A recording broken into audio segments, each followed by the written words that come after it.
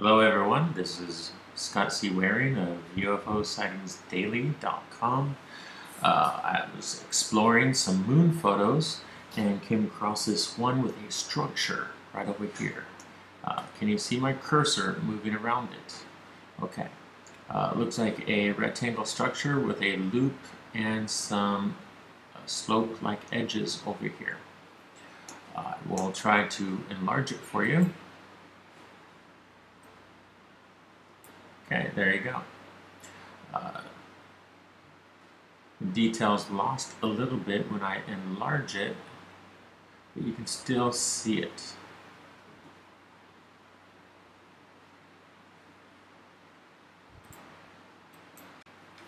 Okay, the structure is right over here. Let me reduce the photo so you can see its original size. This is for adjusting the color. Okay, mostly you see the original size right here. Okay, and the structure is down in this area. Let's zoom in again. It's in the bottom right-hand corner.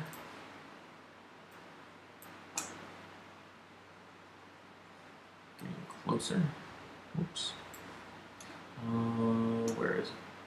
Down here. There it is, right here. Okay.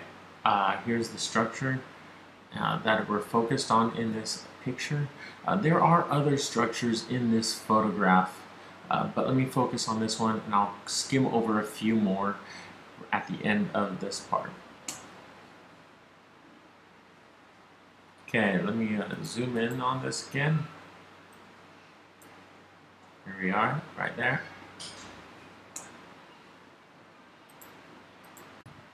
Okay, ladies and gentlemen, right over here in this area, we have what looks like a ship in the shape of a face.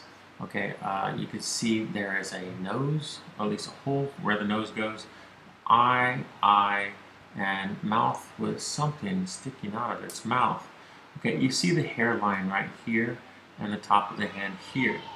The person is looking up. I believe this to be a ship that moves from place to place. It makes the most sense. Right over here in this area we see quite a few structures. It's harder to see them, so what I'm going to do is add some light to them. Automatically adjust it, add a little more. Okay. These things look like structures in the area of the photo.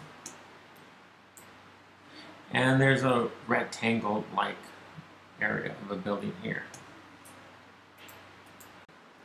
Okay, over here there seems to be a structure over here, and a pipeline, or I assume tunnel actually, over there. We'll follow the tunnel along.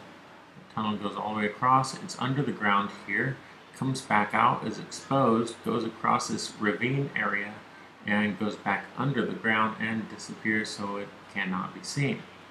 But here you see part of it going downward into the darkness. Okay, so it reveals itself over here too and goes back under the ground. These black areas are structures. If you look at them with a Sony CyberShot Full HD camera, you will see the detail.